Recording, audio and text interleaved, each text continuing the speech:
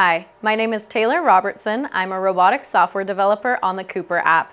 Today we will be using the Weld by Numbers feature.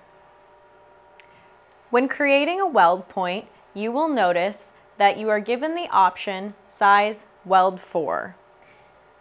If you launch this menu, you will be presented with Lincoln Electric's Weld by Numbers. This Weld by Numbers set is based off your consumables that you set up when you initially configured your system. Each of these numbers is associated to a weld size and material thickness. Based off the sizes you are using, select the appropriate number, and all of the welding parameters that are in your weld schedule will be automatically populated for you. I'm going to use a weld number 6. I click OK, and my weld points created from this point on will use weld number 6. These parameters include travel speed, wire feed speed, trim, and many other additional parameters that you do not have to set for the remainder of your program.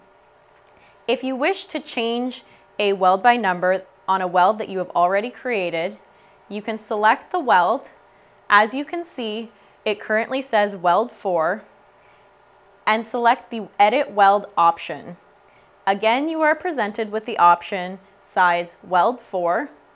If I click on this, it will bring me back to the Weld by Numbers screen.